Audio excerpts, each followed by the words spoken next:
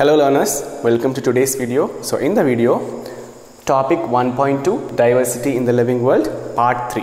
Okay, நான் மூணு பார்ட்டா separate பண்ணியிருக்கேன்னு சொல்லியிருந்தேன் இல்லையா டாபிக் 1.2 அதில் last video that is part 3. இதில் என்ன பார்க்க போகிறோம் அப்படின்னா binomial nomenclature. Okay, binomial nomenclature. So before that நான் எல்லா கிளாஸுக்கும் சொல்கிற மாதிரியே தான் have a notebook and a pen. உங்களுக்கு என்ன புரியுதோ அதை நோட் டவுன் பண்ணி வைங்க. Writing is very important while you listen to the class. Okay, fine. Let's plant in this video. நம்ம இப்போ binomial nomenclature அந்த டாப்பிக்கோட பேசிக்ஸான விஷயத்தை நம்ம பார்க்க போகிறோம். அண்ட் ஆல்சோ உங்கள் புக்ஸில் டெக்ஸ்ட் புக்ஸில் கொடுத்துருக்கிற இன்ஃபர்மேஷன்ஸை சில அதை தாண்டி நான் கொஞ்சம் இன்ஃபர்மேஷன்ஸ்லாம் உங்களுக்கு டெலிவர் பண்ணுறேன் which is also very important for your exams. So இதை நீங்கள் ஞாபகம் வச்சு ஈஸியாக எழுதிக்கலாம். ஓகே, binomial ஆல்ரெடி நான் பைனா என்னன்னு சொல்லியிருக்கேன் 2 இல்லையா, பைனா 2. Nominal nomenclature. Nomenclature என்னது? The system of naming. கரெக்டா? The system of naming. பேர் வைக்கிறது தான் என்னது? Nomenclature. அப்போ 2 names. Writing 2 names. You are giving 2 names for what?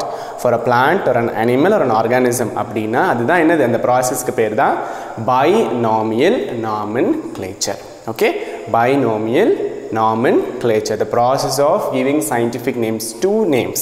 ரெண்டு நேம்ஸ் வச்சு நம்ம ஒரு ஆர்கானிசமையோ ஒரு பிளான்ட்டையோ ஒரு அனிமலையோ நம்ம டிஸ்கிரைப் பண்ணுறோம் அப்படின்னா அதுதான் binomial nomenclature. Okay, டாக்ஸானமினாலே father of taxonomy யார் நமக்கு?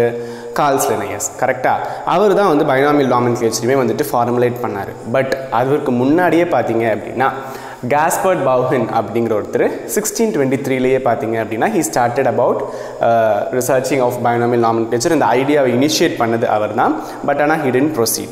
After that, Carl Linnaeus in 1751 he formulated the idea of binomial nomenclature in the book called Philosophica Botanica அப்படிங்கிற புக்கில் இந்த கான்செப்ட் இன்ட்ரடியூஸ் பண்ணார்.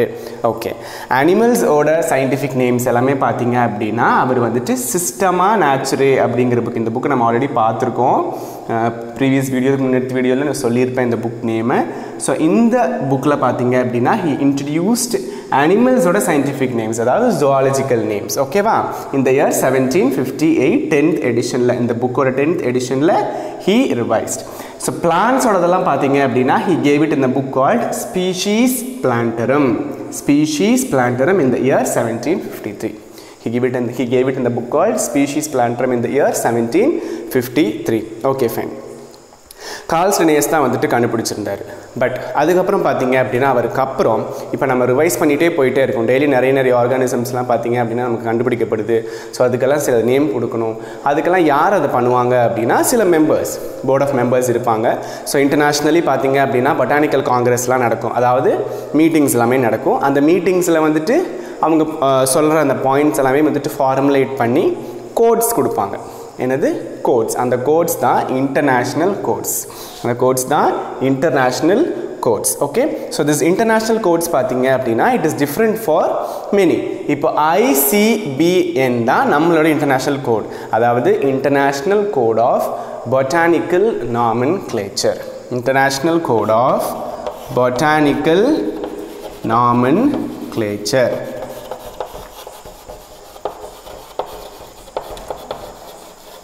ஓகேவா?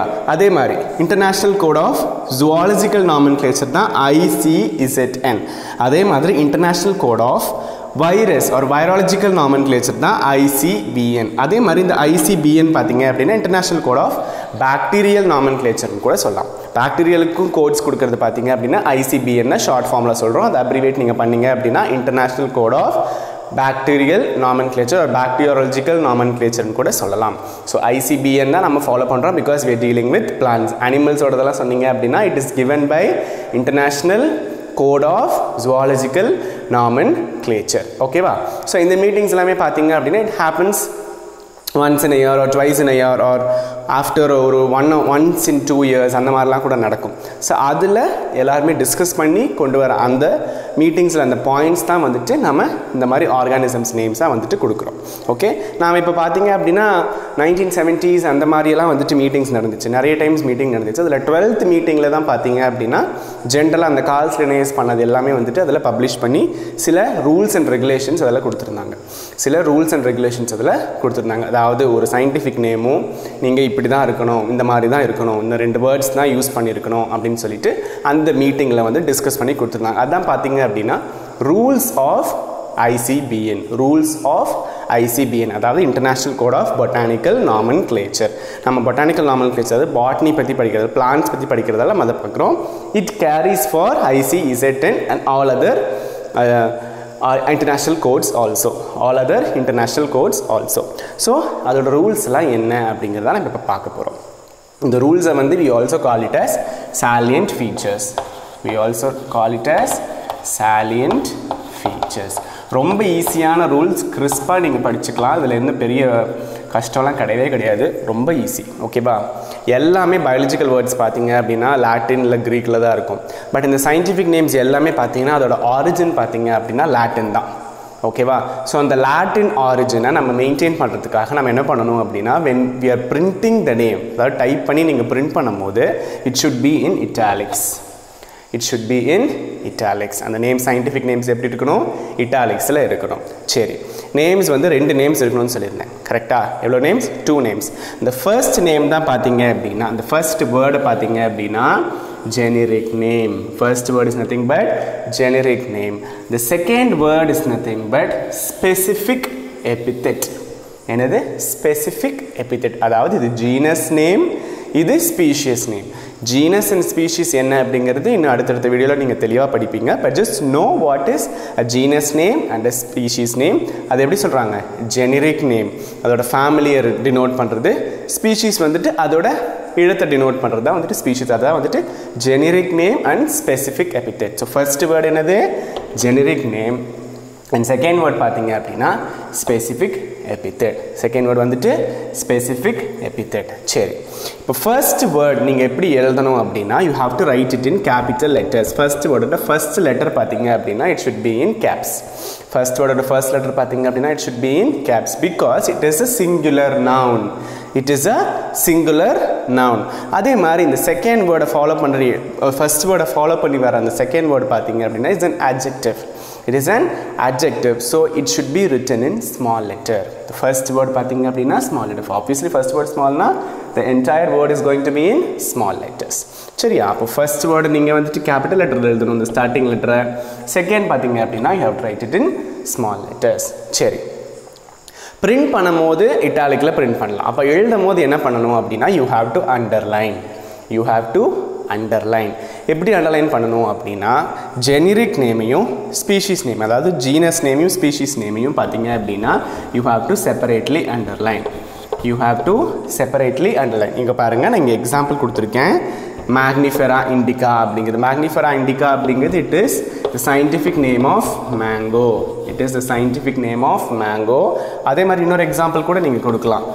ஆலியம் செப்பா. Allium cepa is nothing but scientific name of onion. Scientific name of onion. இதெல்லாம் நான் எப்படி எக்ஸாம்பிள்ஸ்ன்னு இதை வச்சு நான் சொல்லித்தரேன். பட் நம்ம இதை ஃபஸ்ட்டு முடிச்சிடலாம். ஓகே, சரி. அண்டர்லைன் பண்ணணும். ஹேண்ட் ரிட்டனாக நம்ம எழுதுகிறோம் அப்படின்னா யூ ஹாவ் டு அண்டர்லைன். அடுத்து ஆத்தர் சைட்டேஷன். அதாவது இப்போ இந்த மேக்னிஃபெரா இண்டிகா பார்த்தீங்க அப்படின்னா கார்ல்ஸ் லினேயஸ் கண்டுபிடிச்சார். ஸோ அவர் தான் கண்டுபிடிச்சாரு அப்படின்னு அடையாளத்துக்காக நம்ம என்ன பண்ணணும் அப்படின்னா நம்ம வந்துட்டு இங்கே அவரோட நேம் ஆஃப் எழுதணும். எப்படி எழுதணும் அப்படின்னா லினேயஸ். கரெக்டாக? அப்போ லினேயஸ்ன்னு வரும்போது அதோட ஷார்ட் ஃபார்ம், அவருக்கு கொடுத்துருக்குற ஷார்ட் ஃபார்ம் பார்த்தீங்க அப்படின்னா LINN. LINN. மால்வா சில்வெஸ்ட்ரஸ் அப்படிங்கிறது பார்த்தீங்க அப்படின்னா இன்னொருத்தோட சயின்டிஃபிக் நேம். ஸோ அது லினேயஸ் தான் கொடுத்தாரு அப்படிங்கிறதுக்காக நம்ம என்ன பண்ணுறோம், அவர் அப்ரிஷியேட் பண்ணுறதுக்காக நம்ம என்ன பண்ணுறோம் அப்படின்னா இங்கே லினேயஸ் அப்படின்னு ஷார்ட் ஃபார்மில் LINN எழுதுகிறோம். அதே மாதிரி ராபர்ட் ப்ரவுன் அப்படின்னு பார்த்தீங்க அப்படின்னா அவருக்கு R.BR அப்படின்னு கொடுப்பாங்க. என்ன கொடுப்பாங்க? R.BR அப்படின்னு கொடுப்பாங்க. எமினன்ட் டாக்ஸானமிஸ்ட். நிறைய கான்ட்ரிபியூட் பண்ண டாக்ஸானமிஸ்ட் ஆர்எல்ஸ் ஸ்பெசிஃபிக்காக ஒரு ஆர்கானிசமோ ஒரு பிளான்ட்டை பற்றியோ வந்துட்டு அவங்க ஃபீச்சர்ஸ் எக்ஸ்பிளைன் பண்ணி கொடுத்துருக்காங்க அப்படின்னா நாம் அவங்களுக்கு அந்த சைட்டேஷன் கொடுக்கணும். அதுதான் ஆத்தர் சைட்டேஷன்.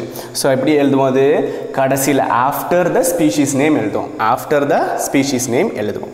சரி, அடுத்து டாட்டனம். டாட்டனம் அப்படின்னா ஜெனரிக் நேமும் ஸ்பீஷீஸ் நேம் ரெண்டுமே சேமாக இருந்துச்சு அப்படின்னா அது என்ன அப்படின்னா டாட்டனம் அப்படின்னு சொல்லுவாங்க. இந்த மாதிரி சில நேம்ஸ் எல்லாம் இருக்குது. எக்ஸாம்பிள் செசாஃப்ரஸ் அப்படின்னு நேம்ஸ் எல்லாம் சிலது இருக்குது. அதை தாண்டி நமக்கு ஜெனரிக் நேம் காமன் நேம் எல்லாம் சேமாக இருந்துச்சு அப்படின்னா அதுவுமே வந்து பார்த்திங்க அப்படின்னா டாட்டனம் அப்படின்னு சொல்லுவோம். அந்த ப்ராசஸ் வந்து டாட்டானமி அப்படின்னு சொல்லுவாங்க.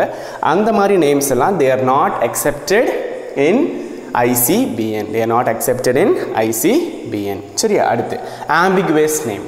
என்னது? ambiguous name. So இந்த ambiguous names பார்த்தீங்க அப்படின்னா if the particular name is from a source of error, நீங்கள் கண்டுபிடிச்சது ஏதாவது தப்பு இல்லை ஏதாவது அந்த மாதிரி மிஸ்டேக்ஸ் இருந்துச்சு, or else நீங்கள் கண்டுபிடிச்ச ஸ்பீஷீஸ்லையோ இல்லை ஜீனஸ்லையோ ஏதாவது மிஸ்டேக்ஸ் இருந்துச்சு அப்படின்னா it is a source of error. ஓகேவா? அந்த மாதிரி இருக்கிற நேம்ஸ் எல்லாம் பார்த்தீங்க அப்படின்னா ambiguous namesனு சொல்லுவாங்க. என்ன சொல்லுவாங்க? ambiguous namesனு சொல்லுவாங்க. சரியா? இதெல்லாம் தாண்டி இன்னொரு முக்கியமான ஒரு ரூல் இருக்குது. என்ன அப்படின்னா இப்போது நான் ஒரு ஸ்பீஷீஸை கண்டுபிடிக்கிறேன். சரியா? ஒரு பிளான்ட்டை நான் கண்டுபிடிக்கிறேன். ஸோ எனக்கு நான் வந்து அந்த பிளான்ட்டுக்கு ஒரு பொட்டானிக்கல் நேம் வச்சு நான் ஒரு எக்ஸ்ப்ளனேஷன் கொடுத்து ஒரு சயின்டிஃபிக் நேமை அதை நான் கொடுக்குறேன். அப்போது அந்த சயின்டிஃபிக் நேமுக்கு பின்னாடி என்னோடய நேம் இருக்கும். கரெக்டாக? இப்போ ஓகே ஃபைன். ஸோ இந்த சயின்டிஃபிக் நேம் பார்த்தீங்க அப்படின்னா ஒரு சில வருஷம் கழித்து இன்னும் ரிசர்ச் பண்ணுறாங்க. ஒரு சில வருஷம் கழித்து இன்னும் ரிசர்ச் பண்ணி பார்க்குறாங்க. அப்படி ரிசர்ச் பண்ணி பார்க்கும்போது இன்னொரு சயின்டிஸ்ட் பார்த்தீங்க அப்படின்னா இல்லை இது ஃபீச்சர்ஸ்லாம் இன்னும் கொஞ்சம் மாறி இருக்குது, ஸோ நம்ம இந்த நேம் கொடுக்கக்கூடாது, நம்ம கொஞ்சம் ரிவைஸ் பண்ணி கொடுக்கலாம் அப்படின்னு சொல்கிறாங்க. அப்போ என்ன பண்ணணும் அப்படின்னா நான் வந்துட்டு ஃபர்ஸ்ட் கண்டுபிடிச்சிருக்கேன். கரெக்டாக? I have found the name of the scientific name. அப்போ என்னோட நேம் பார்த்தீங்க அப்படின்னா அங்கே ரீடைன் ஆகிருக்கும். பட் எப்படி இருக்கும் அப்படின்னா parenthesis bracketsல போட்டிருப்பாங்க. எப்படி போட்டிருப்பாங்கன்னா bracketsல போட்டிருப்பாங்க. இப்போ இங்கே LINN இருக்கு இல்லையா, அதுக்கு பதிலாக bracketல L அப்படின்னு மட்டும் போட்டிருப்பாங்க. அடுத்து வந்துட்டு இன்னொரு சயின்டிஸ்டோட நேம் கொடுத்துருப்பாங்க. அதுக்கடுத்து இன்னொரு சயின்டிஸ்டோட நேம் கொடுத்துருப்பாங்க. சரியா? That is not an important feature, but தெரிஞ்சுக்க வேண்டிய ஒரு விஷயம் தான். ஓகே? ஸோ இதெல்லாம் தான் பார்த்தீங்கன்னா ரூல்ஸ் ஆஃப் பைனாமியல் நாமென்க்ளேச்சர். இப்போ ஒவ்வொரு ரூலாக பார்த்தீங்க அப்படின்னா நான் உங்களுக்கு எக்ஸாம்பிளாக நான் இங்கே சொல்லித்தரேன். It is Latin. It should retain the Latin origin. அதுக்காக நம்ம எப்படி எழுதணும்? பிரிண்ட் பண்ணும்போது அது வந்து இட்டாலிக்ஸில் பிரிண்ட் பண்ணணும். ஓகேவா? அடுத்து ஃபர்ஸ்ட் வேர்டு. இதுதான் ஃபர்ஸ்ட் வேர்டு. இந்த ரெண்டுத்துலையுமே இதுதான் ஃபர்ஸ்ட் வேர்டு. இந்த ரெண்டு ஃபர்ஸ்ட் வேர்டுமே என்னது? Genus name. என்ன நேம்? Genus name. இந்த செகண்ட் வேர்ட்ஸ் ரெண்டுமே பார்த்தீங்க அப்படின்னா ஸ்பீஷீஸ் நேம். என்னது? Species name. ஓகே?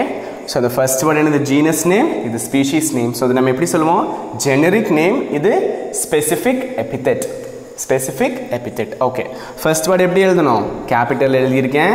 அதே மாதிரி ஃபாலோ பண்ணி வர அந்த ஸ்பீஷீஸ் நேம் வந்துட்டு ஸ்மாலில் இருக்கணும். இது எப்படி இருக்கணும்? ஸ்மாலில் எழுதணும். இதுவும் ஸ்மால். எல்லாமே ஸ்மாலில் எழுதணும். புரிஞ்சிச்சா? அதுக்கு அடுத்து ஹேண்ட் ரிட்டனாக நீங்கள் எழுதும் போது, வேறு ஏதாவது நோட் புக்ஸ்லையோ நீங்கள் எழுதும் போதோ இல்லை வந்துட்டு ஒரு ரிப்போர்ட் எழுதும் போதோ நீங்கள் எப்படி எழுதணும் அப்படின்னா you have to underline each separately. இண்டிவிஜுவலாக நீங்கள் அண்டர்லைன் பண்ணணும். இண்டிவிஜுவலாக நீங்கள் அண்டர்லைன் பண்ணி காட்டணும். It is a must. சரியா? அடுத்து ஆத்தர் சைட்டேஷன். சரி, மேக்னிஃபெரா இண்டிகா வந்து லினயஸ் தான் கண்டுபிடிச்சார். அப்போ நம்ம அவருக்கு அப்ரிசியேஷன் கொடுக்கணும். எப்படி கொடுப்போம்? அவர் நேமை ஷார்ட் ஃபார்மாக எழுதுவோம். அதாவது LINN அப்படின்னு போடுவோம். எங்கே? மேக்னிஃபெரா இண்டிகாவுக்கு அடுத்து LINN அப்படின்னு போடுவோம். ஒரு டாட் வச்சோ இல்லை நம்ம அப்படியே போடலாம், ஒரு தப்பும் கிடையாது. சரியா? அதுதான் என்னது? Author citation. நெக்ஸ்ட் டாட்டனிம்ஸ் வந்துட்டு genus name and species name ரெண்டும் ஒரே மாதிரி இருந்துச்சு அப்படின்னா அது Tottenham. That is not accepted. அதே மாதிரி நீங்கள் கண்டுபிடிச்ச நேம் வந்து is from a source of error அப்படின்னா அது என்னது? ஆம்பிகுவஸ் நேம்னு சொல்லுவோம். That is also we cannot follow. சரியா? இதுதான் basics rules of binomial nomenclature. இதுக்கு அடுத்து நான் ஒரு ரூல் சொன்னேன், அந்த பேராந்திசிஸில் போடணும் அப்படின்னு சொல்லிட்டு. அதாவது நான் கண்டுபிடிச்ச ஒன்று ஆஃப்டர் சம் இயர்ஸ் ரிசர்ச் பண்ணி பார்க்கும்போது இல்லை இது கொஞ்சம் தப்பாக இருக்குது, நம்ம மாற்றி ரிவைஸ் பண்ணணும் அப்படின்னு இருந்துச்சு அப்படின்னா அதை நம்ம எப்படி மாற்றுவோம்? பேராந்திசிஸ் போட்டு மாற்றுவோம். எப்படி மாற்றுவோம்? பேராந்திசிஸ் போட்டு மாற்றுவோம். ஃபார் எக்ஸாம்பிள் இங்கே மேக்னிஃபெரா இண்டிகாவை நான் கண்டுபிடிச்சிருக்கேன். ஸோ LINN இருக்குது. அதை இன்னொரு சயின்டிஸ்ட் வந்துட்டு என்ன பண்ணுறாரு? மாற்றி எழுதுறாரு. மாற்றி எழுதும் போது எப்படி எழுதணும்? இந்த LINNலாம் இருக்கக்கூடாது, வெறும் L அவ்வளோதான் போட்டுட்டு யார் அந்த சயின்டிஸ்ட் கண்டுபிடிச்சாங்களோ அவங்க நேம் இங்கே எழுதணும். அவங்க நேம் இங்கே எழுதணும். ஓகேவா? ஸோ இது ரொம்ப ரேர் கேசஸ் தான். ஏன்னா if it is from a source of error, அவங்க கண்டுபிடிச்சது தப்பாக இருந்துச்சு அப்படின்னா என்ன பண்ணுவோம்? It is an ambiguous name, so we will take that. அதுக்கப்புறம் நம்ம ஃபுல்லாக ரிவைஸ் பண்ணி தான் நம்ம போடுவோம். இன்கேஸ் அவர் கண்டுபிடிச்சது நிஜமாகவே ஒரு இம்பார்ட்டண்ட்டான ஸ்பீஷீஸாக இருந்துச்சுன்னா மட்டுமே நம்ம அவருடைய அந்த ஆத்தர் சைட்டேஷனை நம்ம வச்சுப்போம். சரியா? So this is about binomial nomenclature. அவ்வளோதான் இந்த வீடியோக்கு. Okay, we just summarize once. So diversity in the living world டாப்பிக்கில் பார்ட் 3 பைனோமியல் நாமன்க்ளேச்சர். அதில் நம்ம பார்த்தது யார் ஃபஸ்ட்டு அதுக்கு சொன்னது இனிஷியேட் பண்ணது வந்து காஸ்பர்ட் பவுஹின். அதை கொண்டு வந்தது வந்துட்டு கார்ல் லின்னேயஸ். அவர் வந்து ஃபிலாசபிகா பொட்டானிக்கா அப்படிங்கிற அந்த புக்கில் இன்ட்ரடியூஸ் பண்ணார். அனிமல்ஸோட நேம்ஸ் எல்லாம் சிஸ்டமா நேச்சுரேங்கிற புக்லையும், பிளான்ஸோட பொட்டானிக்கல் நேம்ஸ் எல்லாம் ஸ்பீஷீஸ் பிளான்டரம் அப்படிங்கிற புக்லையும் சொல்லியிருந்தார். இந்த ஐசிபிஎன், ஐசிஇசட்என், ஐசிபிஎன் இது எல்லாமே வந்துட்டு international quotes for respective நாமன்க்ளேச்சர்ஸ். ICBN stands for international code of botanical R bacterial nomenclature.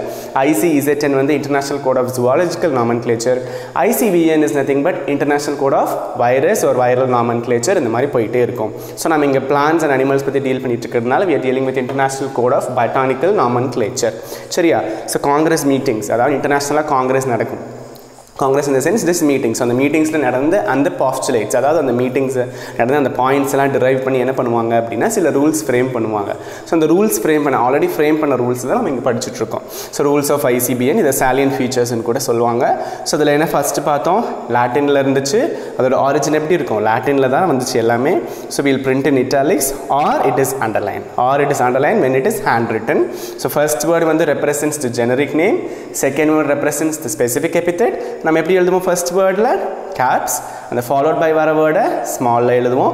Author name கொடுக்குறோம் அப்படின்னா அது ஆத்தர் சைட்டேஷன். ஸோ ஆத்தர் நேமை ஷார்ட் ஃபார்மில் எழுதுவோம்.